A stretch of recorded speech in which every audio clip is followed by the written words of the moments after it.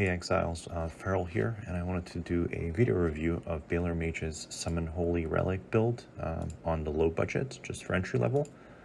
Came out for me about 6 divines in, and I just wanted to go over the gear.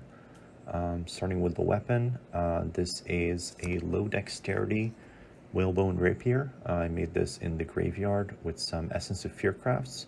If you want to hit tier 1 speed, you'll need item level 77, so make sure you have that. This is just 64. You want 77 if you want to hit tier 1 speed on this, but all you care about is basically the minion damage and then the attack speed for the Lancing Steel attacks. And then you'll want to get a suffix open for the trigger. In a more expensive version, you multi-mod, you get the suffix trigger, as well as hits can't be evaded, which saves you this point on the tree. So you got 1 extra point there. Next is Aegis. It's just bought from his trade site, 20C or so. Oh, so the weapon was about 10C, crafting with Essences of Fear. These are about a chaos a piece. I think I used about 5 or 10. Jeffries is the helmet, just bought 5C. The big ticket item was 4 divs, around 500C right now at current market prices. Is Dialas with 4 green, 2 red.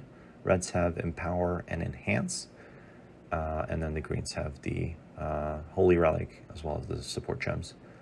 Holy Relic, you want to hit 82%, is probably the best middle of the road breakpoint for attacks.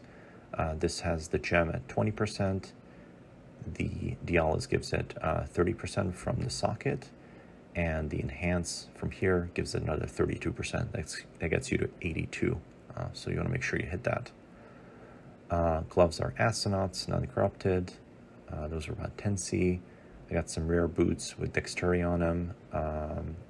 I don't have the Timeless Jewel yet on the tree, so I need Dexterity here. So I got that here, here, and here on the rings and the boots.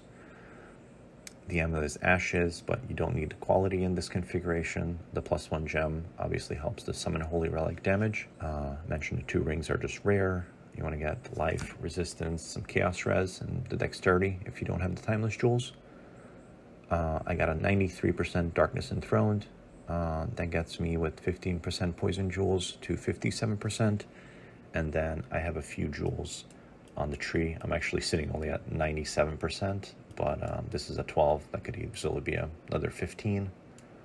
I got a 14 there, 14 there, and then these are just whatever thrown in here for some life, minion damage. These can be upgraded for sure. So yeah, that comes out to total about 6 and a little bit more divines. So it's pretty budget friendly and does good damage. So looking forward to upgrading with Timeless Jewels, maybe Dragon Fangs down the line, and then actually getting my final lab from Uber Lab. So yeah, pretty good build.